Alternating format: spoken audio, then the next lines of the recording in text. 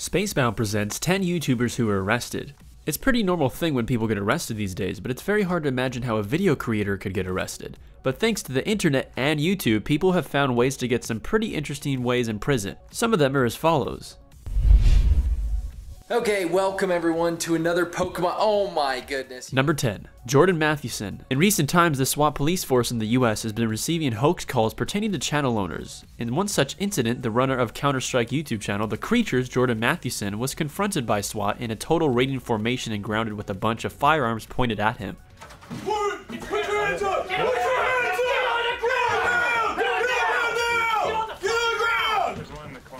The whole video later went online with Jordan Mathewson being handcuffed with guns pointed at him. Later on, it was revealed that it was just all a hoax call and that the caller was anonymous. The caller had allegedly given the police information that he was in control of the stronghold and had shot 2 of the workers already and was threatening to shoot the rest of them. Number 9. Steven Fernandez. Alright, we're at Compton Skate Park and we're about to give out free pizza. It has been recently found out that YouTube star having 700,000 subscribers to his channel is allegedly involved in sexual escapade, which he deals with offering money. Accused of using his fame to sexually exploit a 12-year-old girl. Police say Steven... More recently, Steven was accused of raping a 12-year-old girl, who he offered money in return for certain services he required. According to the girl, Steven promised her fame alongside meeting with celebrities and other kinds of wondrous surprises which anyone could ever dream of in return for sexual acts. It has also been found that this isn't the first time for Steven. It has been going on for quite a while apparently. Even some videos are also on the air which Steven is catcalling and asking girls for his personal sexual needs. Kisses. Alright, so today's video I'm going to show you guys how to remove your makeup. Number 8. Nina Santiago. The mildly successful channel holder on YouTube, Nina Santiago, recently pointed a gun at her husband who called the cops on her. All this resulted in a huge drama that the whole street, not just the whole street, but the whole world could see because Nina had not only shot the process with a video camera, but also commented on her husband. I ain't even gonna lie. I stood over him with a .357 and I put the gun in his mouth. Nina Santiago, whose real name is Denise, was actually taken into custody Wednesday after police was called to investigate a domestic violence-related incident, according to an arrest report.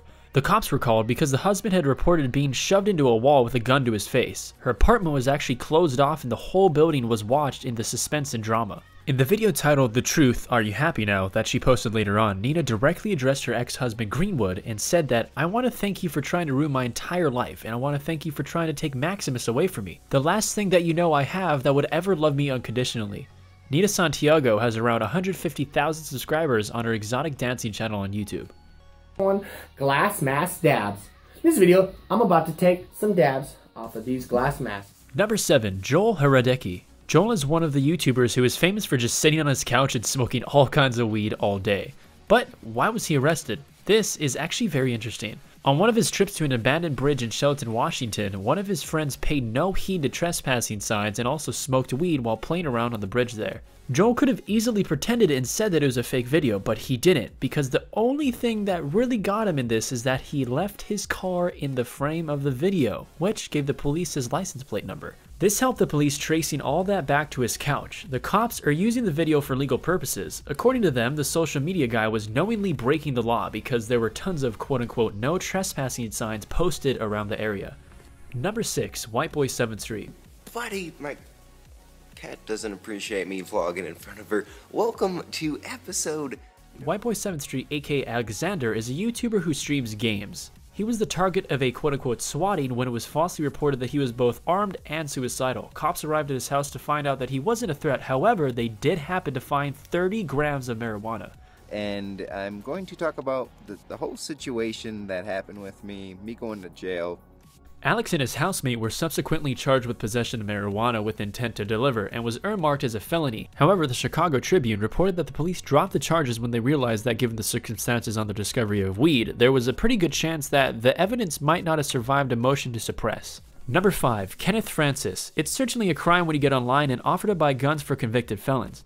Kenneth was actually arrested by the Bureau of Alcohol, Tobacco, Firearms, and Explosives, ATF, for this sole reason. The video titled "Need Help Getting a Gun" features Francis speaking to his fellow Americans about how he wants each and every one of them to get a hold of the guns. Moreover, he also uses a delivery service whereby he actually delivers the gun to the requested place, as if it were a delivery pizza. Now, I still think that child pornography should be legal.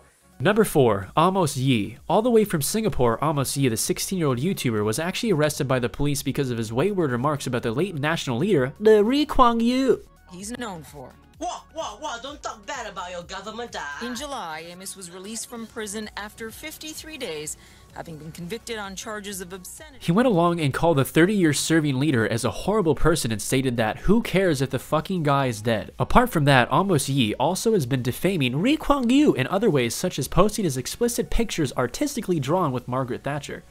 This is annoying. Yeah, Steve, your biggest fan. Can I please take Yeah, hold on one sec. Okay, thank you. Number 3, Vitaly ZDTV. Vitaly, or known by his YouTube name, Vitaly ZDTV, is a Russian YouTube star who is big for doing public pranks. He's been arrested numerous times, but most popularly for his terrorist bomb pranks and also streaking at the World Cup and NBA Finals. With now over 9 million subscribers and 1 billion viewers, I guess it was all worth it. What the fuck was his last name? I was too numb to be scared. But really, when I found out that... Number 2, Shazam Kazim. Who would go to prison on a parody skit for YouTube? That's exactly what happened to Shazam. Being 30 is now facing difficulties in getting a job after his arrest. It had all been due to a video that Kasim posted on YouTube in which he and his friends were joking around. The video, called Ultimate Combat System: The Deadly Satwa Gs, is set in the Satwa district of Dubai. It is a documentary-style clip that pokes fun at Dubai youth who style themselves gangstas but are not particularly thuggish. It also shows fictional combat training that includes throwing a sandal and using mobile phones to call for help. It opens with a text saying the video is fictional and is not meant to offend anyone. Now it's time for titty trick shots. And finally, number 1, Steve-O. Having 3 million subscribers on YouTube, Steve-O was arrested for climbing on a crane and setting loose some really cool fireworks. That concludes Spacebound's 10 YouTubers who were arrested. If you've enjoyed the video, make sure to like, comment, and subscribe for more. Also, my Twitter is going to be on screen right now, so if you want to tweet some ideas that we might use in the future, go ahead and do so, or just to keep in contact. Got it. Go ahead and check out our other channels while you have the chance. Thank you, and have yourselves an amazing day.